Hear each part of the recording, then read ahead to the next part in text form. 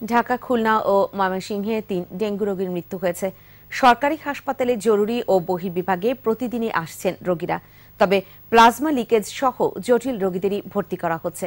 স্বাস্থ্য অধিদপ্তর জানিয়েছে, গেল ২৪ ঘণ্টায় ডেঙ্গু আক্রান্ত হয়ে সারা দেশে ১,১৫৭ নতুন রোগী ভর্তি হয়েছে।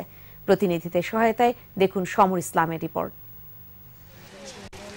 মঙ্গলবার রাতে খুলনা মেডিকেল কলেজ হাসপাতালে ডেঙ্গু আক্রান্ত হয়ে ভর্তি হন শাহিদা বেগম। সকালে চিকিৎসাধীন অবস্থায় মৃত্যু হয় তার। ময়মনসিংহের ত্রিশালী মারা গেছেন হাফিজুল ইসলাম নামে একজন। রাজধানীতে ডেঙ্গু আক্রান্ত হওয়ার পর সুস্থ হয়ে ত্রিশালী নিজের বাড়িতে ফেরার পর আবারও অসুস্থ হয়ে পড়েন হাফিজুল। পরে ঢাকা আনার পথে মারা যান তিনি।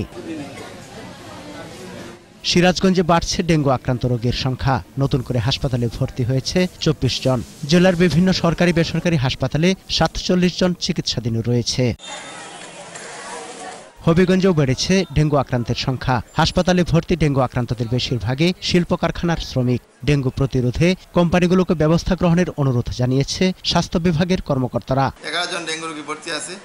এর মধ্যে 7 জনই শিল্প এলাকার স্টার সিরামিক থেকে আগত। এর পূর্বেও স্টার সিরামিক থেকে 4-5 জন রোগী ভর্তি হয়ে সুস্থ হয়ে বাড়িতে যায়। টাঙ্গাইল 250 শয্যার জেনারেল হাসপাতালে নতুন রোগীর সংখ্যা 15। মোট চিকিৎসাধীন আছে 40 জন।